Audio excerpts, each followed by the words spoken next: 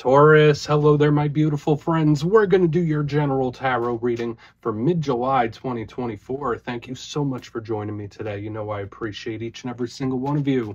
So let's get right down to business, as always, and start you off with an oracle card here, just so we could dip our toes in the energy and see what's happening for the lovely Taurus collective. Hope you're all doing fabulous and fantastic, my friends. Let's get it going, my guides. Talk to me. What do we got for the Taurus collective here in mid-July? It's still Cancer season. Beautiful time of year, if you ask me. Shuffle it up here one time. What do we got? What energies, messages, insights can we share with our dear friends? And yeah, we're just going to take a real quick look at this first card. Then we'll get into the full reading itself. At the very end, I'll pull you a bonus card from the Shadowland Tarot, just to see what might be in the shadows or what shadow work you can lean in on, which is always interesting. But let's get it going here. Let's rock and see what we got for Taurus in mid-July. Lots of intense energies going around, my friends, especially from what I've been seeing in the other readings. So let's see what you have. Guys, lots of fire in the earth signs as well, so it's very amped up. Let's get it going. Okay, so for a lot of you, you could have a lot on your mind here. This could also be a very creative type of energy as well. I feel like there's a lot of positives that could be seen from this very first card, and it always gives me a little chuckle when I see it. I think it's kind of funny. Before we fully dive into that, though, if you're new here, I'll be speaking about the July subscriber surprise towards the end, so you might want to check that out. And also, if you could kindly illuminate that like button by tapping it right on its third eye, you know, I'd greatly appreciate it. But enough of the promo, into the reading. Let's talk a little bit more about this card. So if you look closely, you see this lovely lady with the beehive hairdo, and she has all sorts of different implements in her hair, and they're creative implements. So we have like artistic tools, we have instruments and various different creative pursuits that are like all up in her hairdo. So when I see this, the very positive aspect of this is a lot of you could be imaginative and creative in this time. If you are going through anything, like Spirit might want you to express your creativity in one form or fashion. This is very much water sign type of energy when I see it. So any creative pursuit, any creative endeavor is highly favored, whether you're just blowing off steam or whether it's even like a business thing for yourself. You name it, you need to express yourself and have a release valve for some energy with this here. But again, since this person literally has all these things like in her hair, I say it could be someone with a lot on their mind. So there's also this message for a lot of Tauruses. There might be something you're thinking about quite a bit, something you can't stop thinking about, or there's a lot of things that are on your mind here. And again, the prescription is still the same with what we were saying in the beginning with this card, like having some sort of release valve for it. But yeah, there could just be a lot you're thinking about here. It could be a little intense, but we're going to put her down right there. It could be someone else's energy too, but let's see what tarot has. And I always say the first card, it doesn't make or break the reading. It's just a little footnote. So let's get you 3 cards into upright, and we'll get into that intuitive juiciness. Shuffle it up here, my beautiful Taurus friends, please. And while we get this deck shuffled up and ready to go, let's talk about last week's reading now. I will tell you this, my friends, the last 2 weeks for the Taurus collective, at least from what I've been picking up, felt like a little bit of a bumpy road. Last week's reading was titled An Important Warning, okay? So whether it's like the individuals around you or just the energy in general, to me, it felt a little volatile. Not so Taurus-like to me.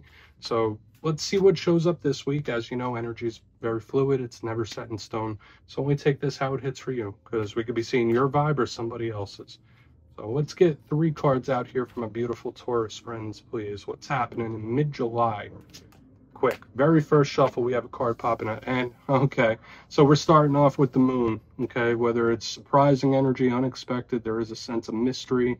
Whenever the moon decides to visit us, not necessarily bad, but it's like, okay, let's get a couple more. Let's get a couple more. Okay, Empress, that's one of your cards here, but also very good, beautiful, and abundant. So I do like that so far. Let's get one more out here, and we'll piece it all together for you. Thank you. Okay, 5 of Swords. Now that's the opposite. Okay, so we have a little bit of a mixed bag here, Taurus, and that's okay. Such is life, right? Usually in life, it's filled with ups and downs, and we kind of have that within the reading itself. So let's go through. I'll give you some of the classical meanings and archetypes, and we'll get into that juicy, intuitive stuff. So first look, first glance, there's a lot of internal energy here again, which matches up with what we've been seeing here in the beginning, because we do have water, we do have some air, so that's the mind, the emotions, all internal stuff, and we have a card that could be representing you. We have 2 strong major arcana. These are powerful energies that are at play. So I want to really take a look and see how they could be affecting. This Five of Swords could be good in regards to determination, but at the same time, that could be something we want to watch out for. So let's go through piece by piece and really start to build this out slowly, because I feel like there's a lot of stuff that could be at play. So position number one, we do have the moon. Now, you might be connected to Pisces. I also linked this to the Cancer Collective because that's their ruling luminary. We are in the time of Cancer right now. Now, the moon card is a very subtle energy.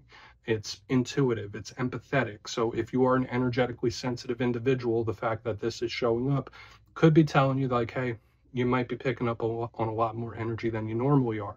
You might be more sensitive than you normally are. So whether you're feeling what others feel around you, or you're just feeling a tenseness in the air, or even good things, it could go the positive way too. I just feel kind of like a sponge to energy in this time whenever this shows up. It's psychic, it's intuitive, it's a very powerful card about trusting your gut. So your intuition could get a spike in this time as well.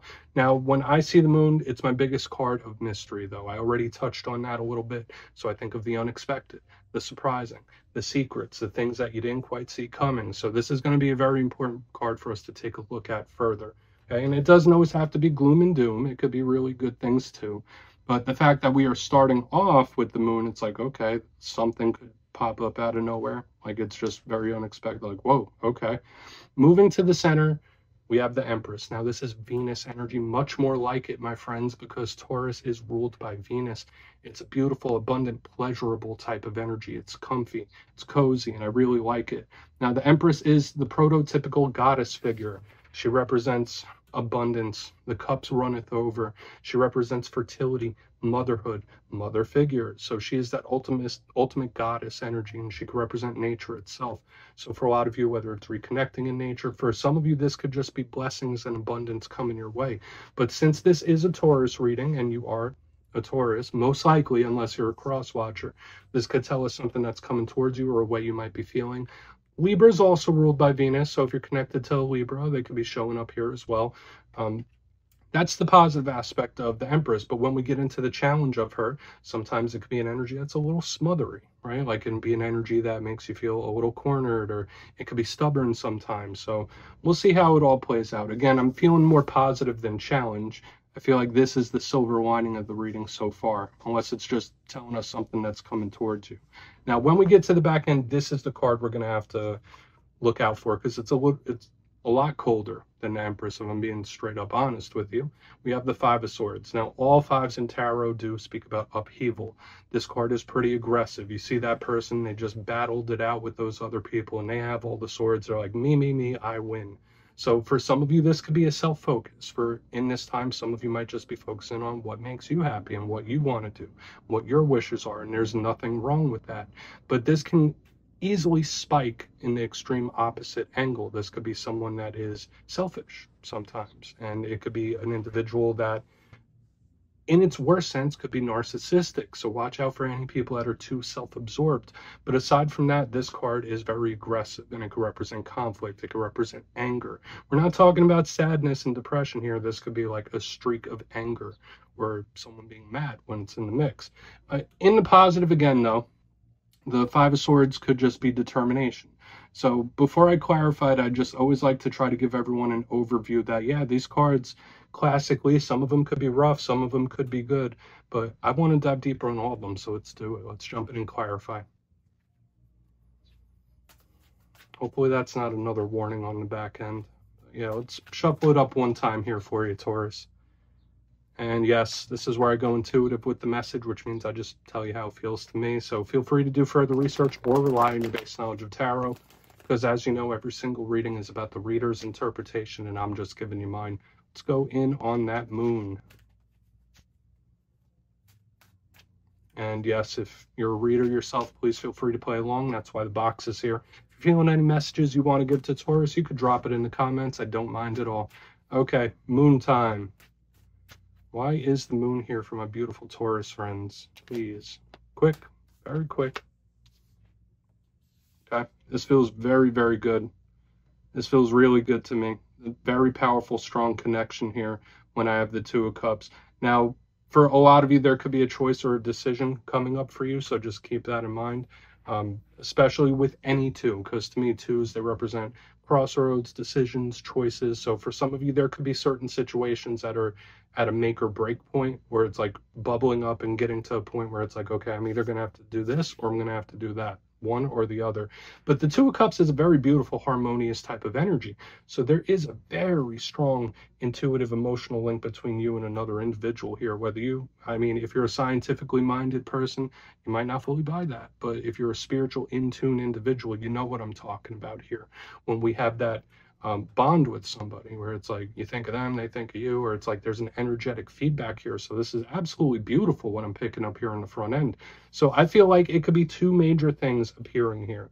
When I have the Two of Cups, just know the feelings of a very particular person. I've been picking this up in all the earth signs this week about this sensitivity of feeling what's in the air, but I feel more so for Taurus. It's not like multiple people that you're feeling. It could be one person very much specifically.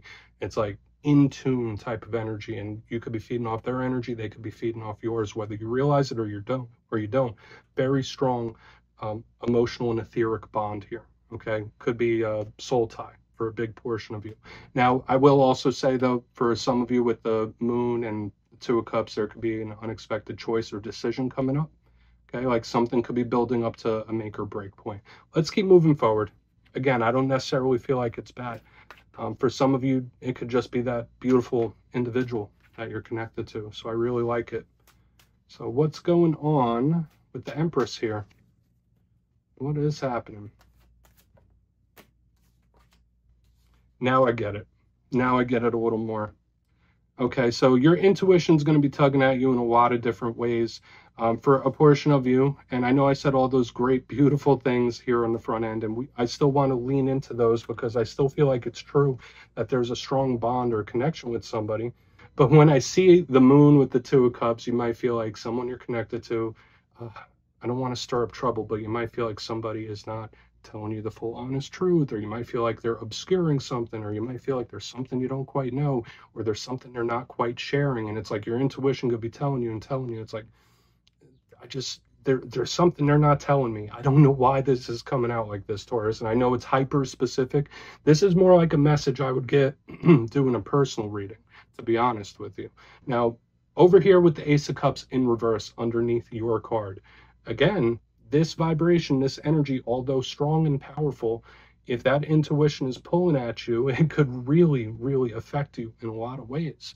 Okay, and I feel you being much more sensitive to these external inputs than you normally are when this is here. So just keep that in mind. Now, all aces represent offers and opportunities, especially when they're in the upright. The Ace of Cups is love offers. It's open communication, open dialogue. So when we see it in reverse, there could either be something that is being unsaid or something that is unsaid, someone you might not be talking to, or you feeling like somebody hasn't told you the full story. Okay, like that, I can't let go of that storyline. So just know there could be something going on where you're like, all right, I don't know the full story, or we don't know the full story for whatever reason. So let's keep moving forward. Like there's something more to this. But let's see. And for some of you, this might make zero sense, right? Like this could be something that comes up in a few days. You never know. But let's see what that Five of Swords is about. I really don't like when we start getting hyper specific in messages like that. But let's see what's up. Let's see what the Five of Swords has to say. And we'll do a recap here. Thank you. Yeah. All right. So here's this karmic energy showing up in a very powerful way. And I was picking this up, I think, for the Leo reading as well. Like they had so much karmic energy. We have Lady Justice in reverse underneath this Five of Swords. So to me, this is somewhat like energy, I don't want to say deteriorating over time, but if like these energies up here are not addressed, I feel it going from like deteriorating from like being an annoyance to getting to anger. Okay, now for some of you, there might be someone you're connected to where they're a bit of a live wire, they're a bit of a hothead. That's what I'm seeing here on the back end. So watch out for anybody that's extra temperamental in this time, or someone that could literally be angry, upset, or mad. I kind of was saying that when this first showed up because that's a very aggressive card, and with Lady Justice in reverse, it's like this is imbalanced. Okay, watch out for individuals that overreact in this time as well, because with this anger, this mad person on the back end, they could be very prone to overreact. So I'm picking up a lot of things. Although there's positives, I feel like I'm stepping on eggshells as I'm going through this reading for some reason. So take that however it hits. But Lady Justice, I also want to tell you, she is a card of contracts, legal situation. So make sure anything you're doing, you're dotting the I's, you're crossing the T's. It's a card of balance and decision. So we did already see possible choices there on the front end. When she is in the reverse, she is none of those things. She is imbalanced, and she could also represent karma in general. Okay, so there could also be someone you feel like they've gotten away with certain things for too long. I mean, we're starting to pick up some really rough stuff here, Taurus. So again, if this doesn't hit for you, awesome.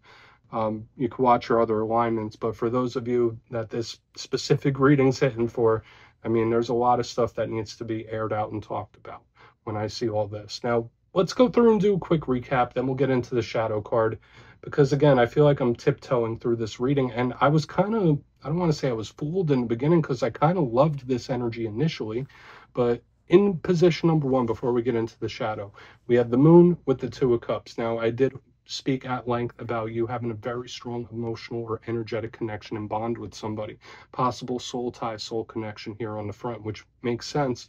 Aside from that, I do feel that there might be something culminating to a point of a decision where it's like, do I go left or do I go right? Time to make a choice type of energy.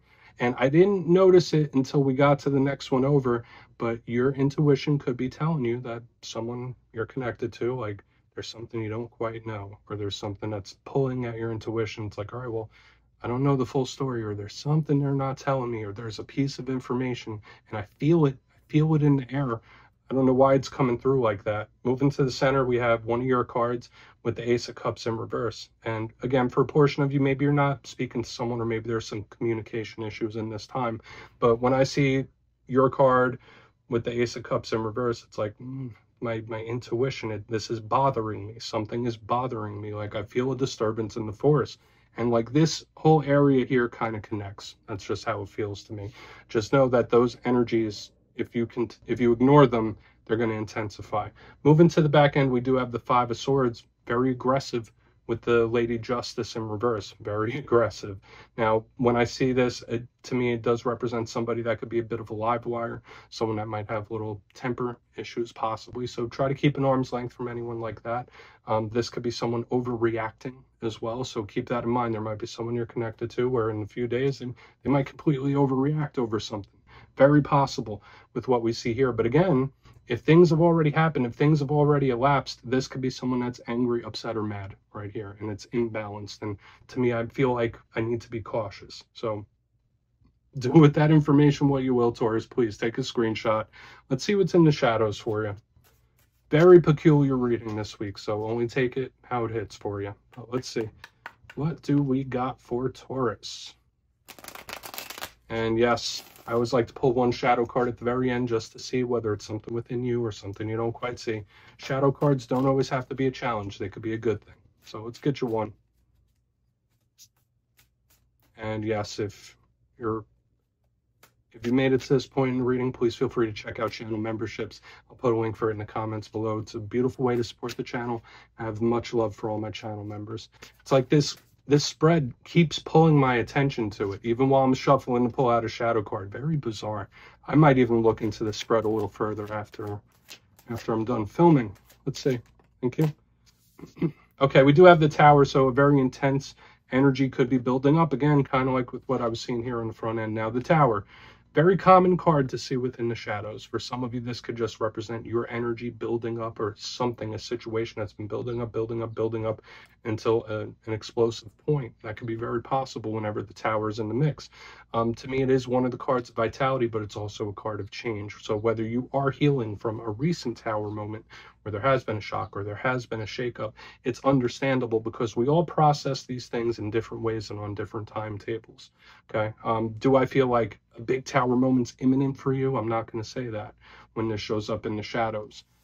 I do feel like you have positioned yourself to be prepared. I don't know why that's coming up or why it's here, but I feel like you've positioned yourself to be very well prepared for all eventualities. Bizarre messages this week, Taurus. So please, my friends, That's what I have for you this week. Don't click away just yet, though. I'm going to give you the details of the July subscriber surprise. If you would like to book a personal reading with me, you can check out my digital calendar at my website, mastermetaphysics.com. The link is down below. But for the July subscriber surprise, I'm giving away 2 copies of another one of my favorite decks, the Wizard's Tarot. Absolutely beautiful and works great. So if you'd like to get your name in for this, it's 2 simple things. As always, my friends, first, you must be subscribed. And second, since I have the travel bug lately, let me know down in the comments what is the most beautiful place you visited in person. You'll be entered to win, and at the end of the month, the winners will be announced in my community tab. As always, my friends, much love, and I'll see you soon.